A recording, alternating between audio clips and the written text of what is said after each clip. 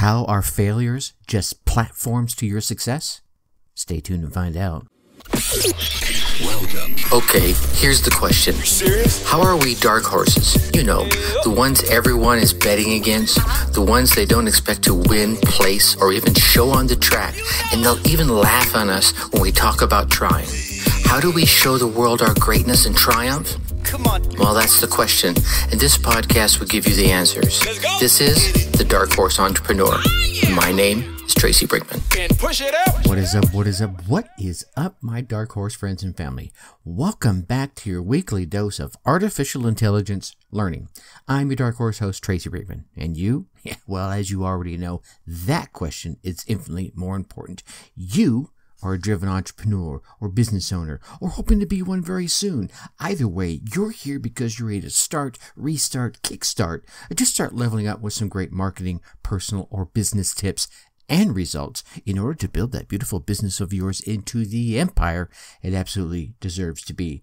And that's why I'm here bringing you yet another big episode, because today, David Selinger, he's going to share a wealth of information on why you should eat what you kill, why you should get back to your roots, the benefits of merging ideas, old and new, with the current trends, integrating into the prospects' life and needs, and why your failures are truly your platforms to success. Plus, I want to get you a little teaser in here for next week's interviewed episode guest, who's a best-selling author, speaker, Iraqi war veteran, and badass biker chick. Yeah, you heard that right.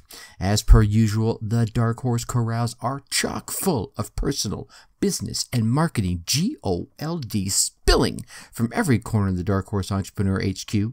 So let's get to the starting gates and go. Alrighty, my Dark Horse friends and family. Tonight's guest is David Selinger. Now, David was an early employee at Amazon, working directly under Jeff Bezos. He led the R&D arm of Amazon's data mining and personalization team.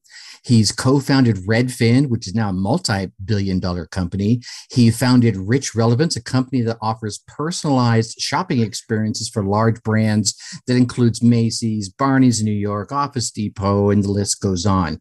Now he's inventing the next big thing, Deep Sentinel. Now, I'm not going to share any of the goodness. I'm going to let Dave share all that. So, David, welcome to the Dark Horse Entrepreneur, brother. Thank you very much, Tracy. Great to be here. I'm excited to reach out to your audience. It sounds like there are folks that are very close to me in terms of the spirit and way they view the world. So I think this would be a great chat. I think you're absolutely right there. Definitely, we have a handful of serial entrepreneurs that lend us their ear, but lots and lots of solo, and I call them indiepreneurs. They're out there just doing their own thing, which you clearly are. For those that can't see or may not be watching the video part of this, my man's got this awesome little Star Wars collection behind him. So we were doing some note taking about Kiss versus Star Wars. The vote is still out. Well, but, it's whether you're at the top of an organization and you're an entrepreneur in that sense, or you're doing something on your own. I think that the mentality is really similar, and that you see something that needs to be done better, differently, smarter, faster, more customer centric, and you do it. And to use the term that I learned in sales, you eat your own dog food every day, all day long. You eat what you kill, and that's it. And there's something about that ability to combine a skill and sales. And to do those two things together means that you understand, in the context of technology, you have to understand technology so much better, because you have to understand it, not just what does it do, but why does it matter to these people?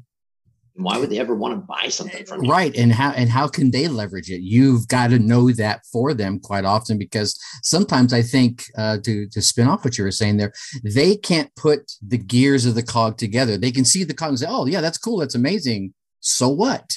Exactly. But then you start educating them, saying, well, if you did this with it, guess what would happen? And then their gears start rolling. And that's where I think those entrepreneurial mindsets really step in. But like I was telling you, I want you to tell your story, good, bad, ugly, ups, downs, rights, lefts, that brought you to where you are. And then obviously that's going to lead right into Deep Sentinel that we've kind of teased a little bit here. Yeah, sure. So I'll give kind of the 2-minute version of my background. Okay. I grew up in Southern Oregon. in Josephine County. Grew up in a little town called Merlin, which is a suburb of Grants Pass, Oregon. Grants Pass is known mostly for its river. It has a beautiful river called the Rogue River that goes through it. And I grew up being an outdoors and river kid.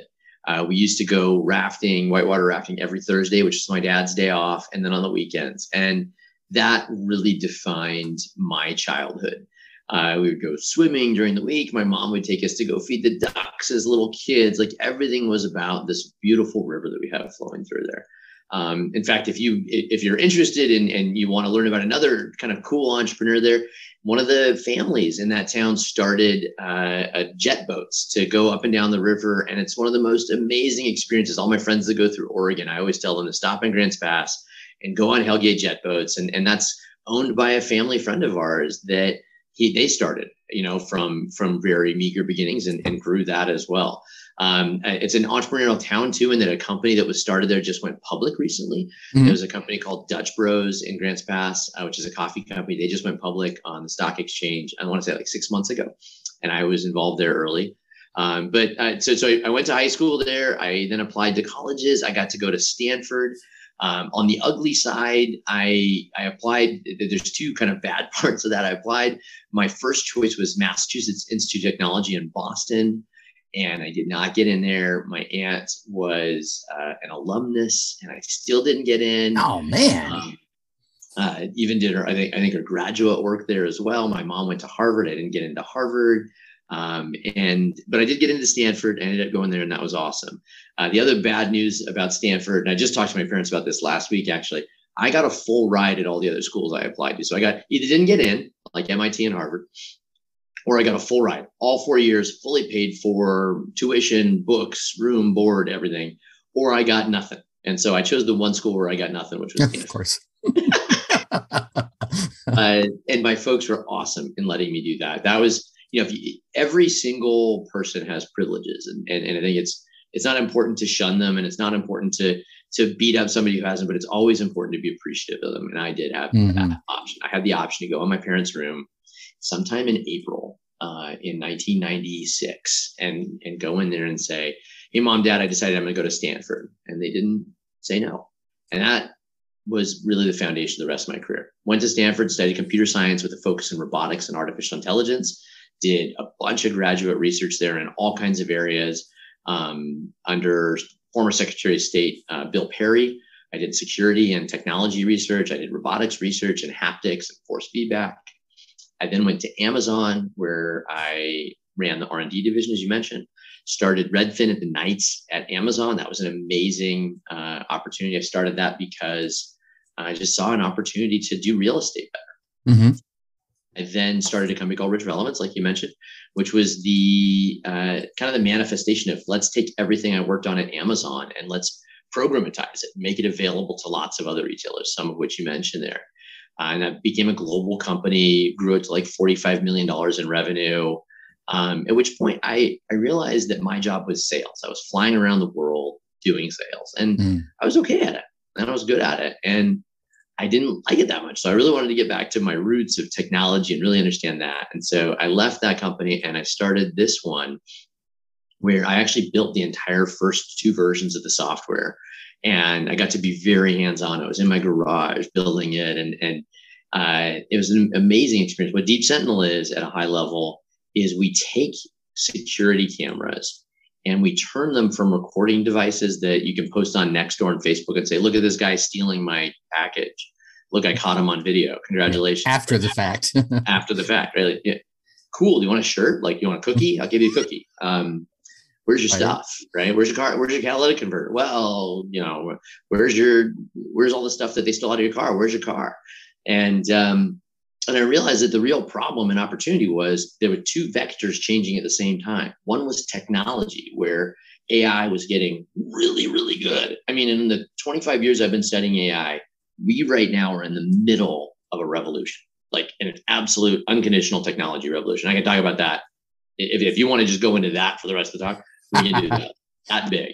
And then at the same time, crime was changing. People were not breaking into houses as much anymore. In fact, burglaries are down year over year for like 2 decades.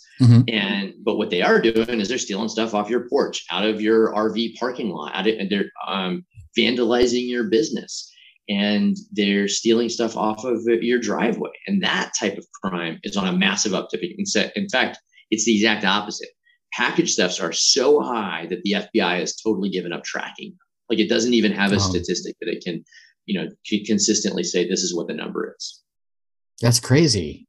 And so I was able to combine AI with cameras and turn it into a crime stopping superhero. And, maybe that's a little super overstatement, but in some senses it's not. I wake up every morning to videos of my system and my guards and our technology stopping crimes, stopping burglaries, stopping assaults, stopping trespass and vandalism and package theft. In fact, I think one of the cool things we've done, because our system combines AI and guards. So the AI detects suspicious behavior, and then the guards intervene and, hey, this is Deep Sentinel security. Put that package down. Get away from there. That combination also means that we can interface really well with police. So when we call police, I say, hey, I've got a white, medium-aged male, 5'8", stealing a package to this address. The police can do something about that. They have a description of the suspect, a description of the crime, and a description of their location, and it's real time. So we have like the only arrest for package theft in progress. At the same time, if there's an assault, hey, I have a woman being assaulted at this address. Again, this description of a suspect, it's a Hispanic male, is, in his older ages, and he's about 6 feet tall. Police can respond to that, and they can do so in a way that's safe for everyone. It's a great accomplishment. I love Deep Sentinel. It feels like the culmination of everything that I've done all together. But like I said, I'm happy to kind of go into any of those different directions. Yeah, I was actually super excited about this conversation especially after I went and looked at the Deep Sentinel website and I was poking around. I was like, oh, now I get it. Because, I was reading through what they sent me and I was like, okay, that sounds cool. But when you go and you look at it and you see it kind of in action, you kind of have to see it, don't you? Yeah, right? You kind of have to see it doing its thing. It's like taking standard, I don't want to name it, I'll just say one, like one of those ADT kind of companies who react, the alarm gets set off, probably not if they are stealing stuff off your porch, right? But the alarm gets set off if they do try to break into your house, and they may send the police there. Yep. And to your point, it's kind of after the fact. By the time anyone gets there, the stuff's gone. But your AI, and this is probably where we're going to dig in here, that AI is saying, oh, that's just someone walking by. You don't have to worry about that. Oh, this is someone suspicious, or the activity is suspicious. And that alerts your people, your sentinels. And by the way, saying superhero is perfect, because when I was watching the promo video on there, I was thinking of the X-Men, the Sentinels that were a part of that franchise. But anyway, so Sentinels and superheroes is a good one. But now you have live people looking at it, confirming what's going on, and then they can take the appropriate action, whatever that may be. Yeah, I mean, you nailed it, right? You almost have to see it to believe it, right? I mean, like when you hear somebody saying that, like, oh, I could do that with my Ring, I could do that with my Nest or whatever, like, no, right? No. Like, that's why all the videos you see on Facebook and on Nextdoor and all over the internet are of people stealing stuff. They are not of crimes getting stopped. And I remember one of the moments for me that really opened my eyes was in LA. There was this guy, and he had a doorbell cam. I think it was a Ring. And he posted this video of this guy licking his doorbell for 2 hours. Oh my gosh. Just could you describe an ineffective security system more extremely by saying, here I have this video. Not only is he doing something that I find untoward and uncomfortable, but it doesn't stop. Right. These systems are not designed to stop. And you mentioned ADT. One of the things a lot of Americans don't realize is that 95 to 99% of calls from alarm companies are false alarms. 95 to 90, and those aren't my numbers, by the way. Those are numbers that were developed by Freakonomics. And if you're an entrepreneur and you don't know Freakonomics, go do that right now. Like, go look that up. Go take care of Freakonomics, right? but they went and studied this, and they realized, oh my God, this is a complete waste of taxpayer money. Mm-hmm. We are sending police to 95 to 99% false alarms when there's real crimes going on. And scaring the police are going, in a state of alarm. We are potentially putting homeowners and business owners at risk because the alarm has gone off. And if there's not a crime in the homeowners there, you now have officers with drawn weapons attacking the homeowner, right? And there are numerous cases where homeowners have been arrested, placed in handcuffs at gunpoint because of their home security system. Right. And that really made me realize, holy smokes, we need to do something better. Like, we need real safety. And our mantra here is that obviously we're a technology company, but our mission is that we're really mission driven. We believe that everybody should feel safe, period. And that has massive changes, not just to your personal psychology, but to everything. And again, to your point, like, you got to see it. My recommendation, if you want to know more about Deep Sentinel, go to our website, go to our YouTube channel if you want. We have videos we produce every single week with us just stopping crimes. Go out there and check it out. And I'm happy to, kind of go into that, go more about Deep Sentinel, but I'm also happy to just talk about entrepreneurship a little bit. I will say, though, as an entrepreneur to entrepreneur here, what I find the most invigorating about this project, this company that I started, is that it combines my skills and my technology and my sales, whatever, and all of my experience with something I'm really passionate about. And that was a message that I came here thinking about. I'm going to get an opportunity to talk to a bunch of entrepreneurs out there. What would be the one thing I'd want them to hear that I think is really important, which is that this one came from my heart. It's not just a personal experience. It came from the things that matter the most to me in the world, who are my family and my passions, the things that if you made me retire tomorrow, what would I go and do? Because I'm going to have to do something. I'm going to wake up at some point. I got to go do something. Right. I'm going to go work on AI because I love it. Like, in fact, when I left my last company, I actually retired for about 2 years. And my wife came down to the garage at 2:00 in the morning, 5 days later, and said, honey, you can come to bed anytime now. And I have a shop and like a whole robotics lab in my garage. And I wasn't like, I was not coming home. Or coming to bed. I was Italy. In fact, this right here, for those people that are watching, is one of the things I was building at that point. This is an at-scale model of BB-8 that I saw the preview for BB-8 and I was like, I need one of those. So I went and built it with my daughter. So again, though, as an entrepreneur, like what I find really neat about this is that it combines those two passions for meaning and for technology at the same time. And, and that's one of the magic formulas that so many mentors tell you, right? I mean, whether it's you or the Grant Cardones, the Neil Patels, all the names that are out there saying, do something you care about, preferably that you love.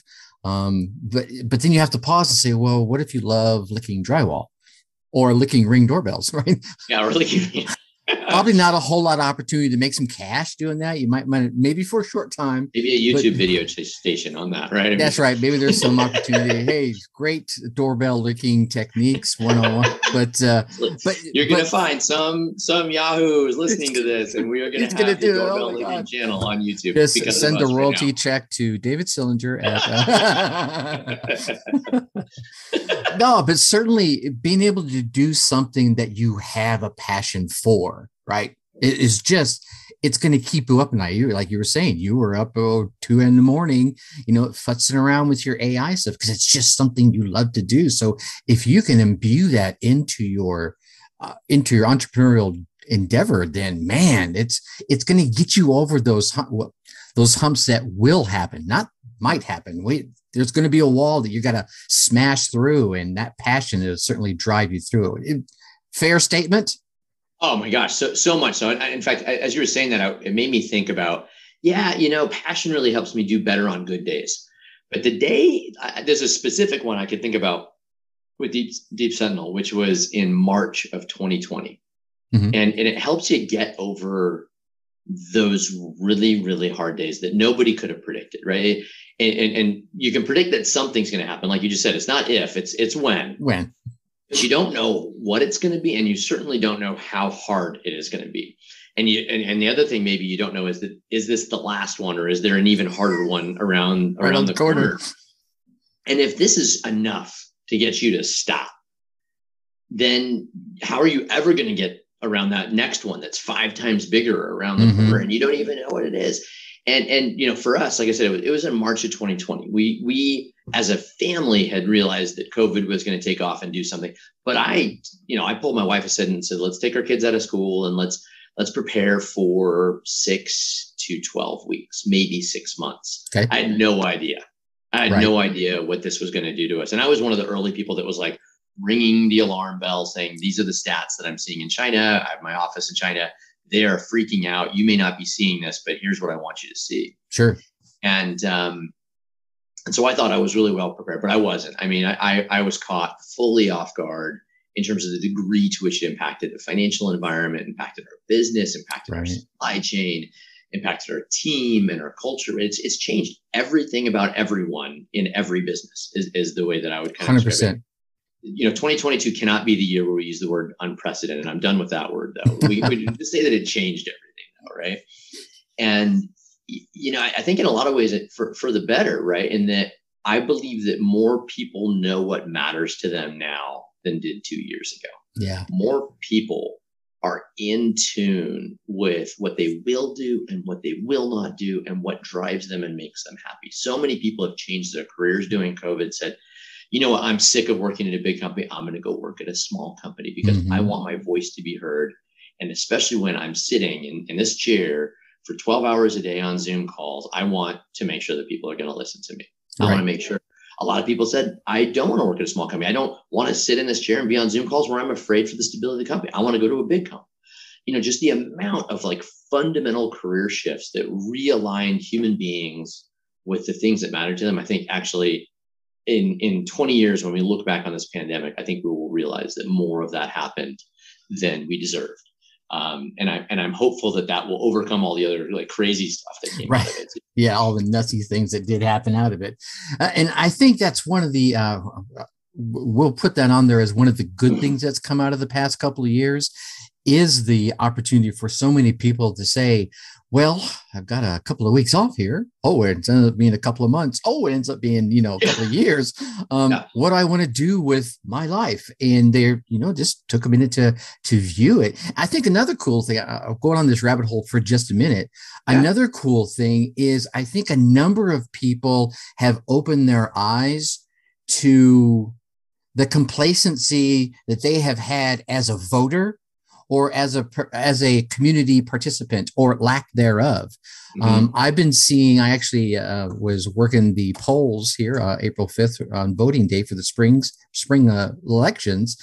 And I knew the numbers of voters for our small little town was it was just under 3,000. So I just quoted you how small of a burg I live in. I was doing the math there real quick, like. Yeah, right. And just over, I want to say 1,600 people showed up to vote. And it's not a big major election, right? We're talking school boards and we have a judge running, and which I thought, okay, that's really good, because the ladies that had worked 33%. The previous cycle said just over 700 people showed up at the last major election. And I'm like, wow. So I think another one of the good things, I don't care what side of the aisle you're on or what your opinions are, it has opened your eyes to, I need to be a little more involved in what's going on in my community and maybe even further up. As a result of what we've seen happen the past couple of years. So that's another good thing that's come out of that. I think so too. I mean, a lot of people talk about this is not America. And there's a really kind of black and white view of our politics that I think has to exist. But if you go back and you look at the history of America, America's history is not one of agreement and coming together to even one of the big things we herald was United States joined World War II and we won the war and we were so powerful and so important and so aligned. We were so not aligned, right? I mean, if you actually look at the polls, 2 weeks before we joined on the side of the Allies, it wasn't 90-10 Allies versus Axis, right? Like we had a really, really huge chunk of our population that was saying we need to join World War II, but in support of Germany. Yeah. And how conveniently they forgot that, though. Yeah, I mean, but now we've come. I mean, this is the typical kind of rewriting of history based on who won, right? What I think is actually much more interesting, though, is to look at the degree of challenge that we've always faced. And then, Hamilton came out right at the beginning I think this was 2016. It was right at the beginning of Trump's term in office. And it was a reminder that we have never been a country of complete agreement. In fact, the whole idea of Jefferson and Hamilton was one of complete anathematic disagreement. Yeah. And we consider them to be, we refer to our founding fathers and their ideas. They didn't have an idea. They had wildly differing ideas and debate that wasn't always respectful. Frequently it was disrespectful. But that somehow that process of grinding and rubbing the grit and the rough against each other, whether you're on the left side of America or the right side of America, has resulted in what I believe objectively, and I hope most people would agree, is still the best country to live in the world. We don't have the best healthcare. We don't have the best education. We don't necessarily have the best political system. But when you bring it all together, when my wife and I in this last couple of years asked ourselves, is there somewhere else we would want to live? The answer wasn't maybe. It was a resounding no. This is an amazing country made up of all those passions. So sorry, you no, those are all great points. I mean, I'm a third generation military man, so I'm all about the red, white, and blue, and and tooting the horn of the Americas. But let's be honest, we have black eyes, and we've got blemishes, and we've got a couple of teeth missing, and it's not all roses. But I think, to your point, in the big scheme of things, if you look around and say, yeah, I don't want to live anywhere else. And here's really cool things that my wife and I have had this discussion a few times. We could, if we wanted to, go to another country and visit this place and visit that place. Of course, maybe not now, but right. But we're like, back. Right. I'm looking back. But as we traveled the United States, one of the things we love to do is like go to rock festivals, and you just you go over here and you see all these bands, and you can see just about every culture type here in the United States, right? You want to go see China, you can go to any one of the Chinatowns on the East Coast or on the West Coast. You want to see some India, you want to see some Germany. I live a whole bunch of Germany up here in the northern Midwest. Of course, it's a lot different than going to a different country, but I think there's so much to see right here that people forget. They're like, oh, I'm going to go to Bali. Okay, it's beautiful. I get it. Right. But what about, the Grand Canyon, and what about, all these places that are amazing here within our you mentioned music. I mean, there's certainly kind of the superficial part of the culture. And I think Chinatown has some of the superficial and the deep. Sure. But when you talk about things like music, right, I don't think you can avoid but get into the depths and the meaning of a culture. And music is, I'm a tech geek, so my appreciation for music is probably pretty superficial relative to people that really, really love music. But I have come to appreciate the arts and music as capturing an element of the heart that you cannot capture with anything mathematical or equation based. That it has such deep meaning. My wife and I are complete 180 opposites. She's all heart and I'm all brain. And I have a little tiny heart, and she actually has a very big brain, but she has a massive heart. Like she's the nicest person I've ever met. Makes you a good yin and yang then. It is. It's awesome. And as long as we're not fighting. If we're fighting, it's not so good. But what I've learned about these cultures, and you mentioned, is that if you reach into music all throughout America, music and the arts, if you go to an African art festival, an African music festival from Somalia or from Ghana, and you really listen to that and you engage in that, the dancing, and Cynthia and I, one of the things we used to do when we were dating was we lived in Oakland, and we would go to, in Oakland has all of these different cultures. They have all different music fests and art fests. And that was by far and away our favorite thing to do. During the pandemic, we got ourselves an RV, a little fiver, not a little fiber, so almost 40-foot fiber, so 35-foot fiber, and traveled around California and some of the surrounding states.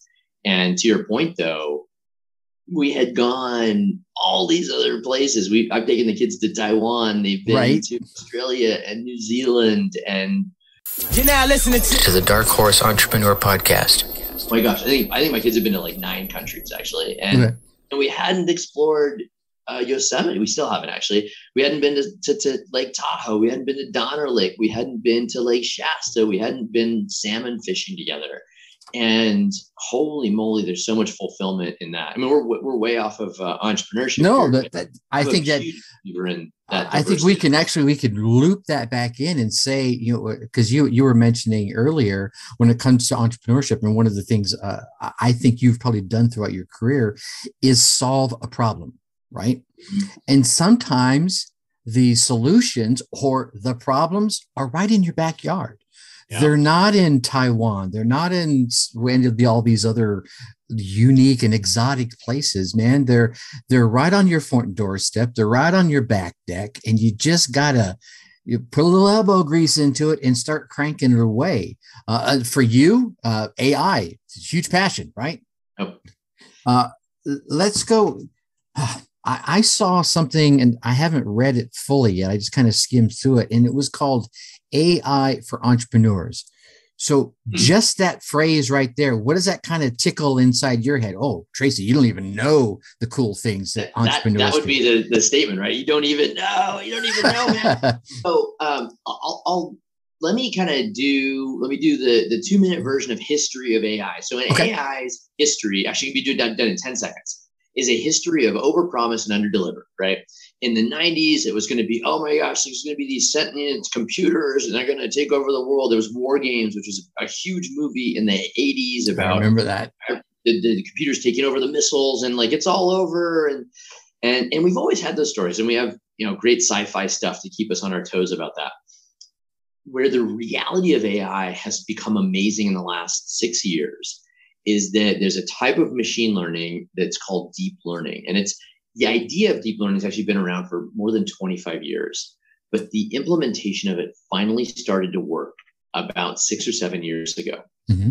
And what this means is that you can solve problems that we've never been able to do. And a lot of it's kind of happened around us and we have exposure to it. But actually, I wrote down a list here I wanted to go through with you really quick.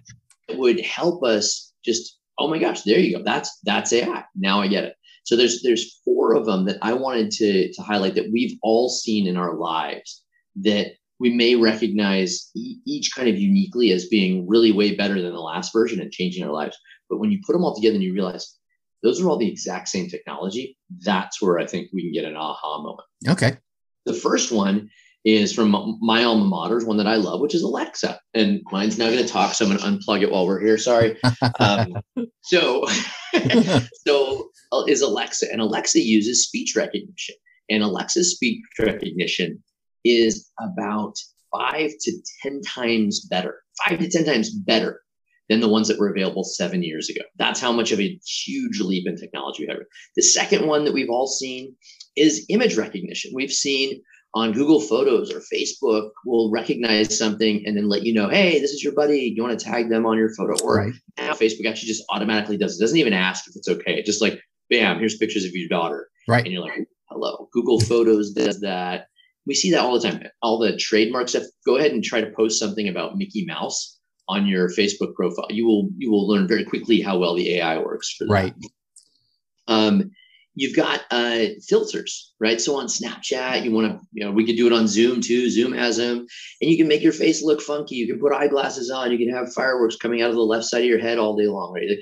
All of those things are done. It finds that point on your head using AI.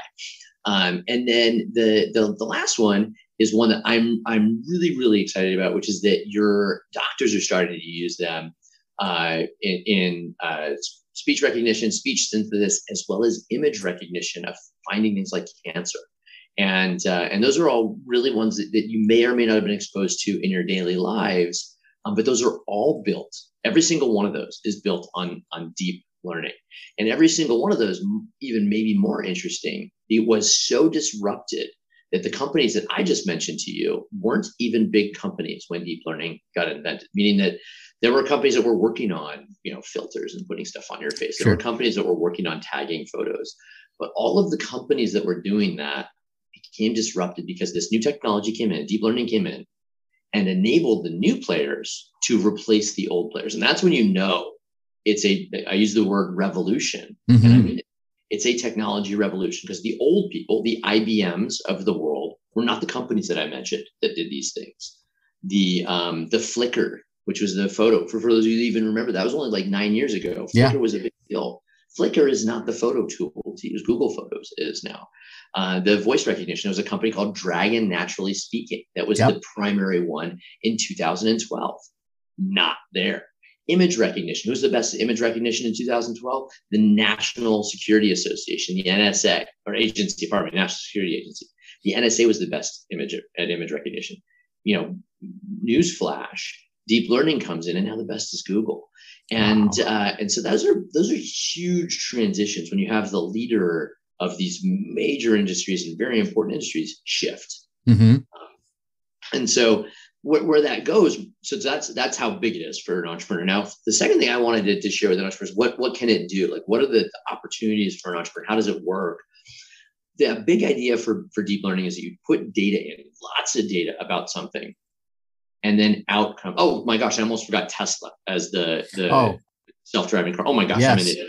Oh my gosh, right? Like one of the largest market cap companies in the world that supplanted GM, Ford, Hyundai, Toyota, regardless of what country you're from, they were able to supplant all of them. That's how big of a revolution this has been. And they're all technologies that are able to take lots and lots of data and turn it into something that can make what you can kind of consider mundane decisions for you, do your busy work very, very quickly for you and very, very cheaply for you. And that's what we use it for at Deep Sentinel, is we use it to review videos where, like you said, it's just your neighbor walking by. Don't bring a guard onto this. Right. But it's your neighbor sitting on your doorstep for a minute. Bring a guard, because you don't know why they're sitting there for a minute. That's a little bit weird. And so what that means for an entrepreneur, though, is that when you look at almost any industry, I believe this revolution is so big that when you look at almost any industry, if you can change the way that industry works, whether it's construction, it's welding, it's selling bicycles, if you can change your interaction with your customer, your interaction with your suppliers by speech recognition, recognizing images, facial recognition, or doing gameplay, playing out scenarios. Stock trading is an example of that. If you can do any of those things, you can probably change the entire game for whatever your industry is that you're thinking about. That would be the way that I would kind of frame AI for entrepreneurs right now. Anything where you can do those things right now, you can plug in an AI basically off the shelf from Google or Amazon and beat any of the incumbents. Nice. Everyone, you're going to want to rewind for about 3 minutes and make sure you re-listen to that. I think there's really some gold in there, and those that are clicking in their heads are going, "Oh, I've got an idea. I need to plug this in." That, I've got 3 things going on in my head right now. but that's what happens, though, right? It seems like maybe it's happening faster because obviously you can see the gray beard, right? I've been around the block a couple of times, and my gray beard fell off. So there you go. So it seems like periodically something or someone comes in and just stirs everything up, right? Amazon obviously has done their stirring, the deep learning. If we go back to the Microsofts and the Apples back in the 80s, right? And Atari, and you can just pause and you can go back through history in the past 50 years and just there's each one of these points in time where, like, oh my gosh, and it right behind it, everything else kind of changed with it. Like soon as PCs became available to the average Joe, then every small business started getting them, which made them, be able to do a whole lot more things slowly. And then it created opportunities for guys like me. When I came out of the service, that was the first thing I did, is I started doing database programming for preferred provider organizations, because you were calling your preferred provider organization, say, okay, I need a doctor I need a dermatologist in Norwalk, California, and they had the first one I went to was doing it on like these 4x5 index cards or 3x5 index cards. They were going to, Norwalk, they were there, and then they would just read off this index card. And I'm like, oh gosh, you could speed that search. Just put that in a database. Just put that in a database. And the guy said, okay, come program it for me. And I'm like, oh, that's fine. Let's go. And it's those are the kind of changes that I think behind the scenes happen that just alter an industry entirely. And then there's this trickle down effect. I think now, and correct me if I'm wrong, it's happening faster and faster because technology is moving. It seems to be ahead faster. AI, like you said, in the past 6 years, deep learning, the time is starting to compress. Is that a fair statement? I think absolutely right. The speed at which we have disruptive technologies changing industries that touch every human on the planet is increasing more rapidly, right? And I think that's really been accelerated by two things. It's been accelerated by mobile, which means everybody is connected. So I can deploy a new idea to the entire 7 billion person population of the world. And they may not all have it in their hand, right, but it will touch all their lives within 24 hours. And that's transformative, right? And some of my friends worked on the first laptops into India that were under $100. Some of my friends worked on getting cell phones into India that are under $80 and things like that. But that mobility of compute, that would be the first one. And then the second one would be the interconnectedness of the internet. That's what that all this is built on. And a lot of people don't realize that's only 20 years old. The internet, as it exists today, is only 25 years old, right? And that's a baby, right? If you had a kid that was 25, you wouldn't let them run the whole world, right? Like, and everything now runs on that, right? I mean, we've realized that the internet is a more secure environment than the closed networks that we used to use, and that it's got greater reach and greater scalability and all these different things that you can do. But that's only 25 years. So in 25 years, the internet and mobility have enabled the pervasiveness of compute, have enabled 10 other revolutions to happen on their back. That would be like social networking. That would be like e-commerce and distributed commerce. That would be distributed work, things like Uber. Which, again, let's go back to the month before the pandemic, was itself still revolutionary and was the headline everywhere, right? And things like crypto, things like distributed payments, all of those different things are themselves revolution that we're all enabled by this platform that changed everything around us. And there's a lot of money in the venture world that their only bet, they have one bet, and that's that software, this connected world of internet compute over connectivity is going to change everything. And that's a huge idea. And even, if I look at how big the AI transition is for me, that's built on top of that same platform. That's one of 20 of those revolutions that have been happening across all these industries. That's crazy. My eyes are spinning a little bit here just thinking about it. It's the neat time to be alive, isn't it? It is really cool. I mean, because, I was mid-20s when I came out of the service, and, PCs were just starting to boom. And now, like you said, 25 years ago, the internet finally come on. We were back in, I can remember back in the day of bulletin board systems and modems. Forget AOL. We're talking about even before them, right? But if you had an ANSI terminal, you were a step up from the kids on the ASCII terminals, right? Yes. Right. And those that even know what those are going, yeah, he's right. Yeah. Right. I'll throw one more out there. X modem. If you're using X modem to move files across, right, before FTP and all the other stuff, it was a chore, right? But it was revolutionary. I remember the first time I connected to BlueNet. I don't know if you remember BlueNet, but it was a back end for email, right? It would connect different. You could send an email from one bulletin board system to another one, and it was all by itself. So like, oh, my mind is blown. And that's only 25 years ago, right? Yeah. And so the amount of stuff that's available to our kids growing up right now, the things that they assume are possible, it's just mind-blowingly so much bigger than what you and I assumed when we were growing up. Yeah, I think folks like us, and maybe not you because you see so many things behind the scenes, but I think folks that are probably in our group have to unlearn more than they have to learn. Oh, dude, I find it.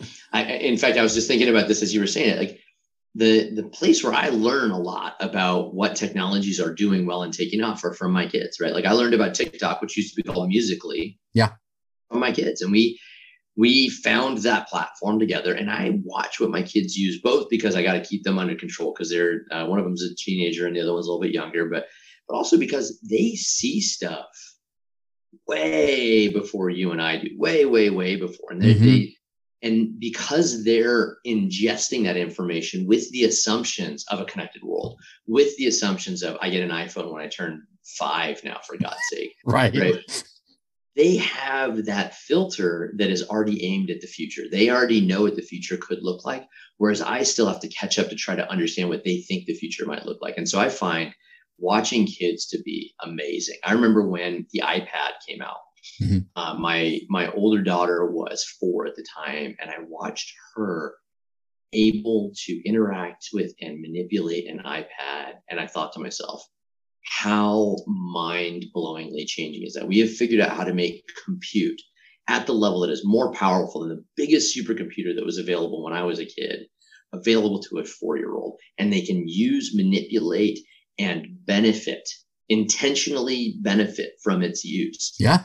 And completely blown. Yeah, I think that's for those generations that are ahead of us, like your kids and my kids.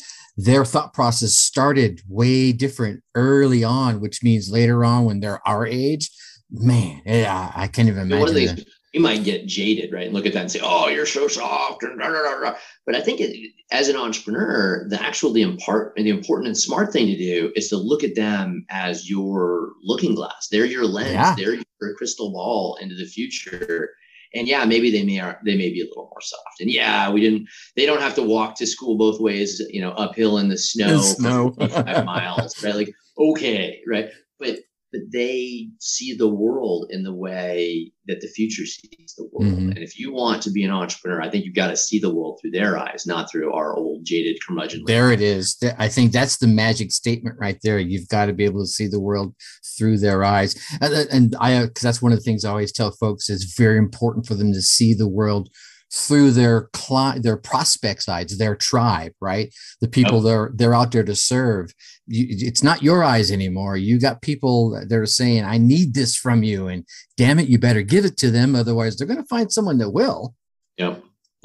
It's easy to get mad at your customers, but usually it's that friction when you're getting frustrated. That's where the jewels are. Yeah, that's where the magic is.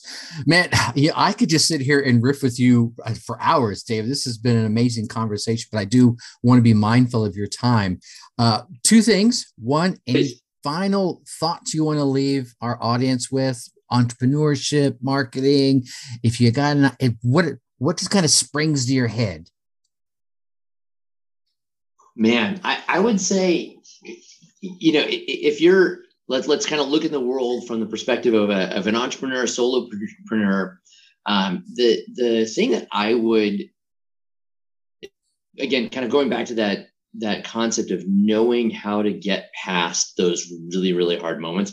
I think at the same time, another thing that's really hard for entrepreneurs is to know when it's okay to move on. Right. An entrepreneurial journey is also not a journey where you set your mind on something and that's the one thing that works out at the end. Right. Like I mentioned Uber just a second ago. Travis Kalanick and I have been friends for 25 years, 26 years.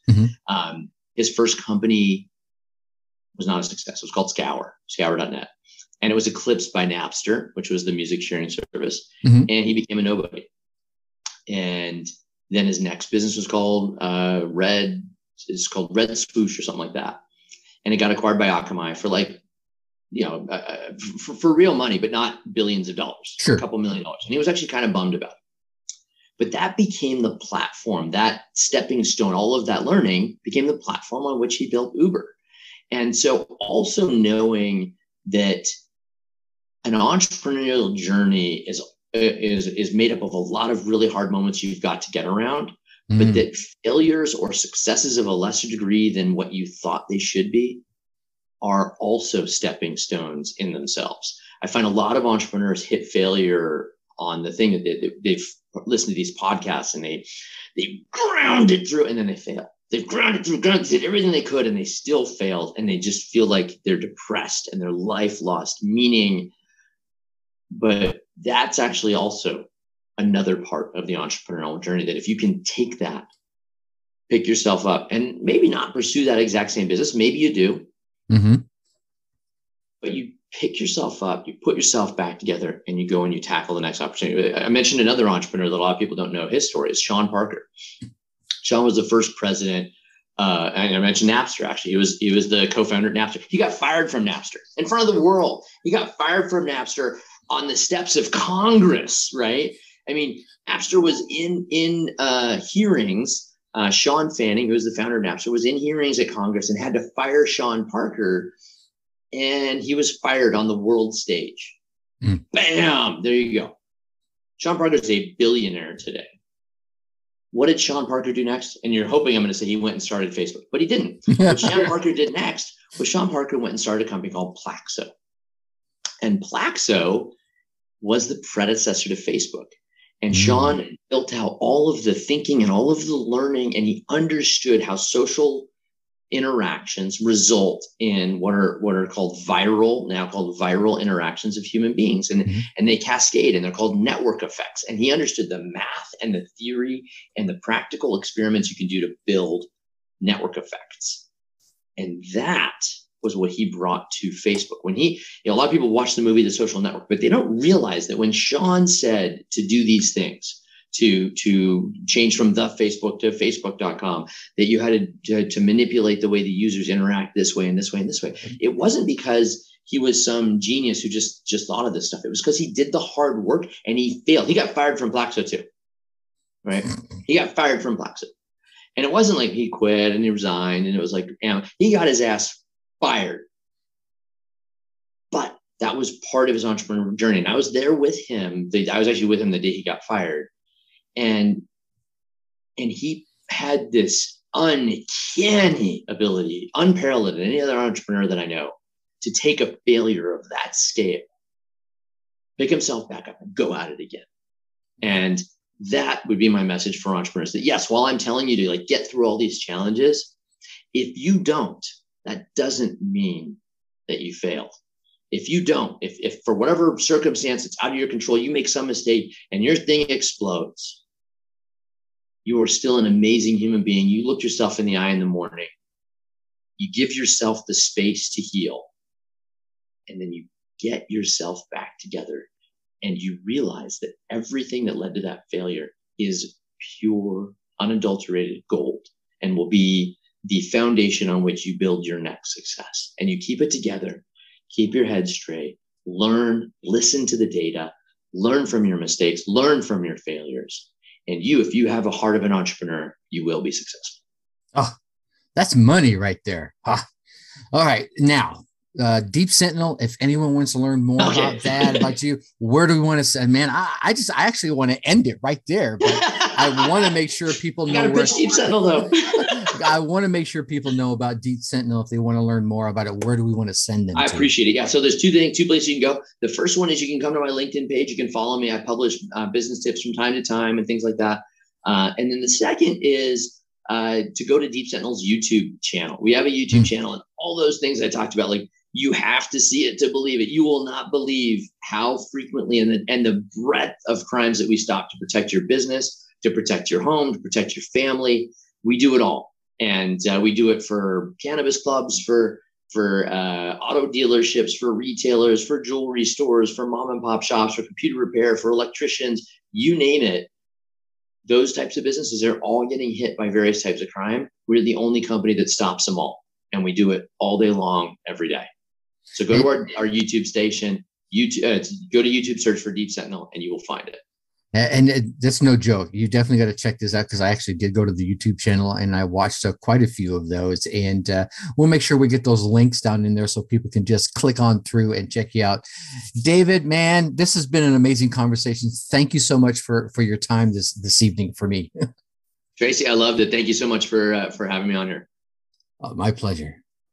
All right, there you have it, my Dark Horse friends and family. David Selinger dropping some AI and entrepreneurial bombs on us. What resonated with you? What do you think you need to go back and re-listen to? Well, let me share with you a couple of thoughts that kind of clicked with me. Thought number one, eat what you kill. Dave came out swinging right out of the gates with the advice of eating your own dog food, or as he put it another way, eat what you kill. I mean, think about it. How many times have we heard some guru or advice giver out there sharing their insights and supposed gems, only to learn later, after pulling back that curtain, that they weren't really following their own advice, were they? Yeah, this happened to me not too long ago, actually. In my social media feeds, I read how one of the people I was following was sharing their thoughts on ClickFunnels. Whether you've heard about it or not is really irrelevant, but they were sharing how they were not a fan of the product and spent a number of posts and even some time on their podcast talking down the product. However, a mere, let's say, I think if I remember correctly, without exaggerating, it was 4 or 6 months later, they were using that very platform to market their brand and their product. Which, hey, you know what? Don't get me wrong. If you just changed your mind, okay, then maybe you should let your audience know. Tell them why you changed your position on the topic. But to just say one thing and then to go out and do the complete opposite, well, that smacks a bit of inconsistency and even, dare I say, lying to your audience. And trust me, ladies and gentlemen, they are out there paying attention and they will find out. Then, when they do find out, they're going to start to question everything else you have told them. They're going to be going, what else has he not been forthcoming about? So, my friends, eat what you kill. Show your fans, your audience, your prospects that you're using the very advice you are giving them. Then also how they could use that in their life and their business. Take what you kill and feed your audience. Then go one step further and teach them to kill what they need to eat. And they will love you for it. Thought number 2, get back to your roots. Now, while sharing his story, David kind of breezed over something I think is very important to his next level of success, right? Now, mind you, right, he was very successful. He was seeing lots of success already, but he found himself flying all over the world, doing, as he said, lots of sales.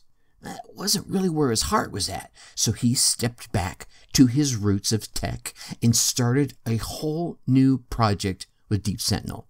Now, my point here is that you and I, someone outside, right, would have looked at him before Deep Sentinel and said, wow, look at him. He is a total success. And he was. And he is.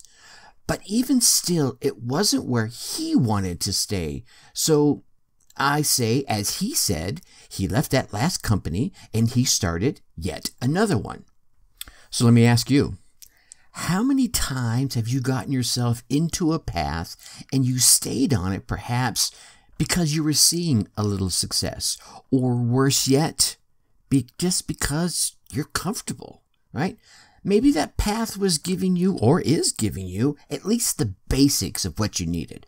Perhaps the basics financially, perhaps some level of fulfillment. But yet there was still something out there, right? Something else you needed. Now, if you're there now, or if you were feeling like you're about to be there, then stop. Take a breath, pause, and start looking around. Start looking inside and ask yourself, do you need to get back to some roots, right? Look, I'm not asking you to cut all your ties. Only you can answer if you're even able to do that. But at the same time, only you can answer, is this where I wanted to end up when I started? And if the answer is no, or maybe there's just a little bit of doubt in the yes, then perhaps you need to go back to your roots so that you can right your ship and steer it back towards that more rewarding and far more fulfilling course you're hoping for. Thought number 3, merging trends with ideas. David took two completely unrelated ideas, combined them with some trends in crime that he saw, and created an entirely new solution to an age-old problem that was in the midst of morphing. He noticed that the home-based crimes of break-ins were trending one way, while the outer perimeter crimes were quickly turning in a completely different direction. Combine this with a little new AI tech and older camera tech, and bam! You got an entirely new solution that was just born right then and there. You see, sometimes it's those that are watching what is happening in the market they're able to jump in on an opportunity when it first starts to happen. You know, we've all heard the stories of someone seeing a stock starting to rise and they jump in on it and they were able to buy low, and at the peak they sold high. Well, those are I'm going to say this, those are the easy trends to spot for those that are in that market, right? But we need to peel, you need to peel, I need to peel the onion of our market back a little deeper to spot those true gems. Then once you spot them, your single goal should be to find a solution for those problems, those gems, a way for you to help those in that trend, whether they're the victims of porch package theft or something completely different, like tired of wearing the same old polo to the office every day, right? And everything in between, actually. So let's build on the polo for example, right? Say you're noticing that there's an apparel trend towards, I don't know, camo, right? It could be plaid, I don't care, but let's go with camo, right? And you were smart enough to jump in and find a way to take that ever popular office casual polo and combine it with, say, some camo piecing. You might stumble on a winner. It could be a winner for outdoor enthusiasts. It could be a winner for hunters. It could be a winner for hikers, for tree hugging. Well, you get the idea. Keep your eyes on what is happening in your market and combine that with not just brand new ideas, but perhaps combining old ideas with a new twist into a whole new opportunity. Thought number 4, integrating their life and needs. David shared that one of the huge benefits of his service is that it integrates with local law enforcement. You see, when the camera alerts his off-site guards of suspicious activity, the guard can confirm that activity is in fact suspicious. They can attempt to correct and clear that activity, and at the same time alert local law enforcement, here's the key, while that activity is happening. Not an alert of something that has already happened, but that's something that is currently happening, and they can give the details of the suspect, their looks, what they're doing, all right, and confirm that this is in fact active versus some of the standard alarms that are out there that could and do give off false positives. So that's a win-win. Win-win for the homeowner, win-win for the local law enforcement. So the question becomes, how can you take your current product or your current service and integrate it into the life and the needs of your prospect? How can you make it make even more sense because it aligns with something that they're already doing, something they're already using, or something they already have a need for? If you can integrate your product or your service into their worlds, not only as seamlessly as possible, but with the additional benefits at the same time, then look, you probably spend a whole lot less time selling than you would just showing them the improvements and the rewards that they would have as a result of that integration, turning it into a bit of a no-brainer, right? All right, so what inspiring ideas, tips, or thoughts resonated with you? Whatever they were, take a minute, like right now, and write them down. That way you can get out there and put them into action, right? You write them down so you don't forget them, right? And then get out there, run your race, get your results, and let me hear about them. That's right. Email me at tracy@darkhorseschooling.com.